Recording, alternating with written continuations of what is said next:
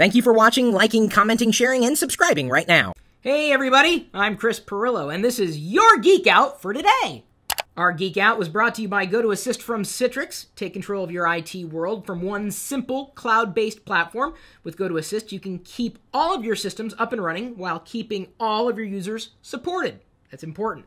Provide live or unattended support from anywhere, even from your iPad. Yes, there's an iPad app as well as a desktop app, which you can download right now. You can get a free 30-day trial by visiting GoToAssist.com, clicking the Try It Free button, and using the promo code Pirillo.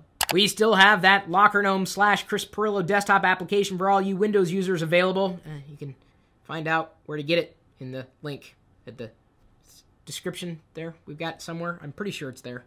Is Steve Wozniak's prediction of a web crackdown inevitable? It's no secret. Woz is a fan of open, as I think anybody would be, unless, of course, you're a big fan of keeping things proprietary. And there's a time and a place for everything. I do believe that the future of the web is open. I mean, we have apps that we can download and install on our favorite platforms, but inevitably, I think we're going to get to the point where a web-native app could run, theoretically, just as well as an app that was natively packaged and bundled and coded specifically for the hardware platform. So, what's the future?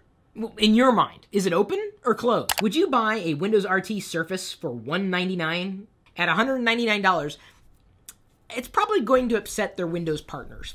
It's not going to it's not going to upset users.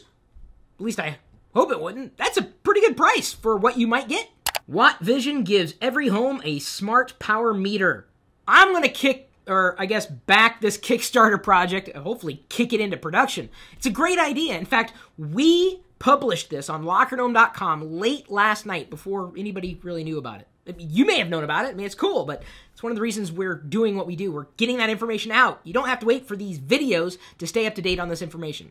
So if you do not have any kind of smart meters inside your house, you're really missing out. My thermostats are smart. In fact, I just signed up for a service that will allow it to automatically adjust, to the temperature so that I can save money on energy.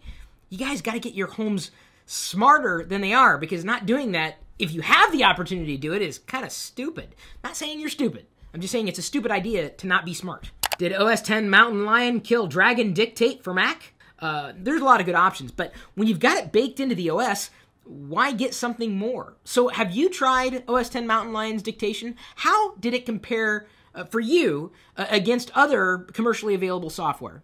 The meaning of free. You're watching this content, and it's not costing you a thing. It's free, right? I mean, we're not charging you for it. And in exchange for us doing this content for you for free, you experience an advertisement from a sponsor or a partner or an ad vendor.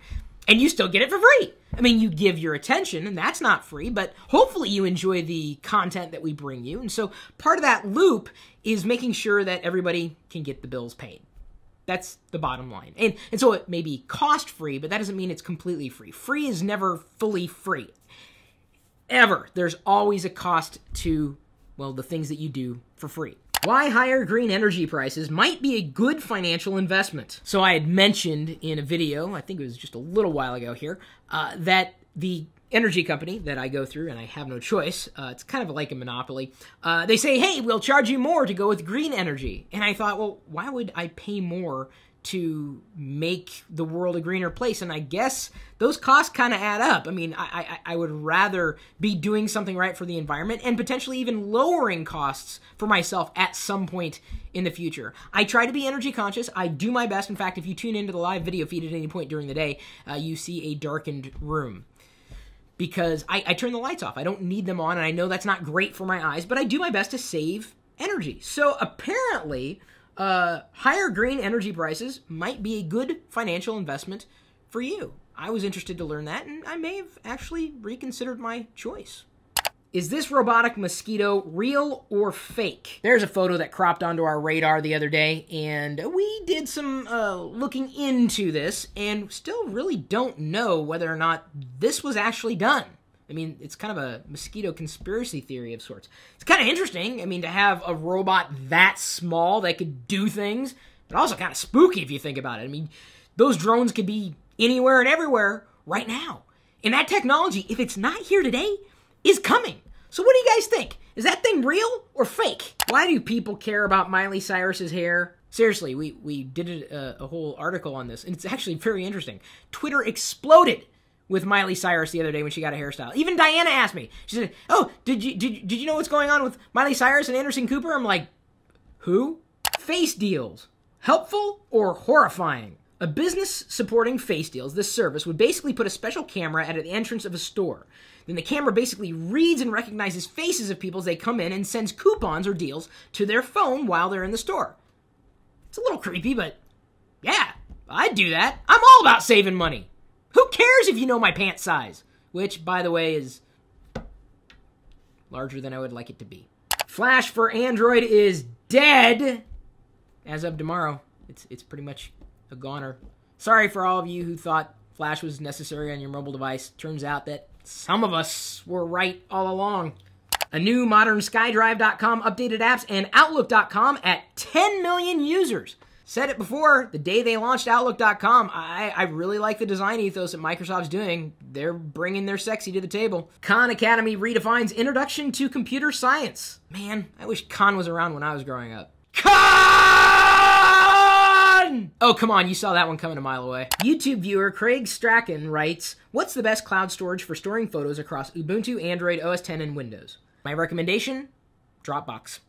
Yeah, I know, it's not perfect, but it's about as close to ubiquitous as you can get. LockerDome.net user Bob Popo23 writes, "What was your favorite cartoon as a kid?" I always liked the Laugh Olympics. I don't know if that was my favorite, though. I enjoyed G.I. Joe and the Transformers. It depends on, with the time of the week, or the time of the day. Afternoon cartoons or Saturday morning cartoons, which I guess they don't have anymore, which is a little disappointing. That same user on LockerDome.net writes, "What are some common misconceptions about geeks? That all we do is watch YouTube videos and like the ones that we really appreciate."